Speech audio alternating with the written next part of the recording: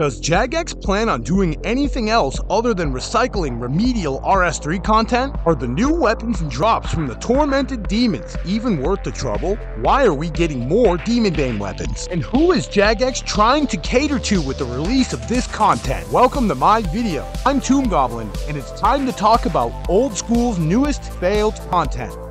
Originally, this video was intended to be a Tormented Demons guide, or a loot from 100 Tormented Demons. But after finishing the quest and really analyzing this new mob and its loot, I have been left feeling like this content was a big mistake and us players may be to blame. After completing the newly released yet recycled Grandmaster difficulty quest while Guthix sleeps, straight to the Tormented Demons I went, to try to get my hands on some of their precious new drops, only to then realize how lackluster and out of place these new weapons seem. Passing with a dominant 90% in polling, I really want to ask why. What demons in old school do we really care about? I know it's not Kirill Tsutsarov. I'm not too sure I've ever seen anybody in his instance during my time at Bandos. Tortured Gorillas, I guess, are relevant. Usually only seeing Iron Men hunting their Zenite for their upgrade, and PVMers of that caliber usually just have better ways of making coin. Oh yeah, and Scotizo. Why the fuck did we really let 3 Demon Bane weapons come to old school? For what? Now looking at Emberlight, it's a non-degradable version of the Arclight with a special attack that debuffs the target's melee stats by 15% instead of Arclight's 10%. What's so wrong with Arclight anyway? It incentivized training your Slayer in the Karen dungeon, and again, considering we don't really care about current in-game demons, including Tormented Demons, there's something with a whole lot more utility we could have brought to old school. Maybe a new weapon like a bane, with slots that would let you freely exchange marquee boss items like the Blood Shard or the Tanzanite Fang, and have the weapon adopt the item's passive abilities.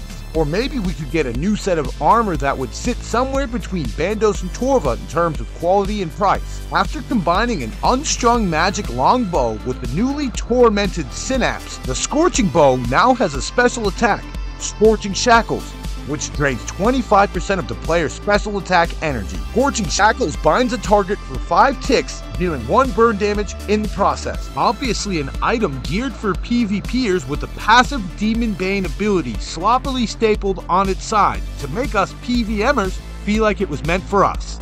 Hey guys, I hope you're enjoying the video. With over 99% of my viewers not being subscribed, please take a second and hit those like and subscribe buttons. The Purging Staff is able to auto-cast offensive Arceus spells. Casting Demon Bane spells with this staff will double their bonuses. Without going too deep into this piece of shit, it seems like the point of this staff is to try to incentivize players to open up their Arceus spellbook a bit more often.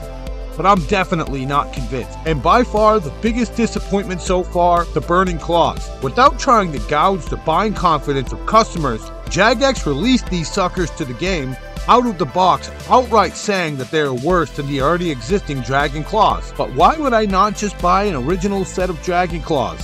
Is there a chance a small bit of burn damage could really make swapping out the classic pair worth it? With level 95 combat being the recommended combat level to complete while Guthix sleeps, these big dick demons come packing a combat level of 450, and their area is multi-combat. With a max hit of 31 and some damage that seemingly cannot be avoided, these fuckers, though easy for some late game players, still do come packing a punch. I would like to take a moment and try to change my perspective and argue that maybe this content was made for mid-level players and not late game players. That still leaves one hell of a grind for a potentially level 95 player. With some of the highest quest requirements in game, and again, the level 450 demon adversaries, there's no way these weapons were made with low to mid-tier players in mind. To revisit the question, what's so wrong with Arclight? Being responsible for these new items coming to the game, us players are the only ones to blame. If I had my way,